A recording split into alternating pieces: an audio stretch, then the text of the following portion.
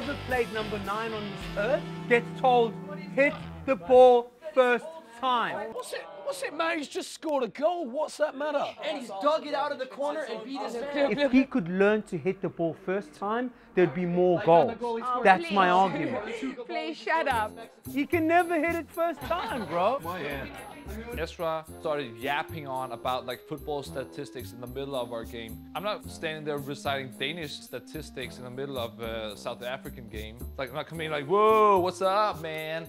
South African star. Be quiet, you know?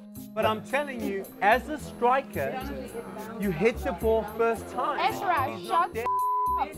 Ezra was talking all the time, and it's not a chapter of a book, it's a whole book he's talking, and it was too much, I thought. Let them watch the game, let them enjoy their own team's game. When South African plays, I'd be like, hey, what's up? I got some great Danish statistics. Totally out of context. I will get my revenge, I promise. If we tell you you're right, will you be quiet for 5 minutes? It's not about being right or wrong. Okay, stop it. It's not about that. Come on then, Mark. Come on. Come on, Dan nu. Skal vi bare have noget? Look at that. If he hit it first time, please. In a goal.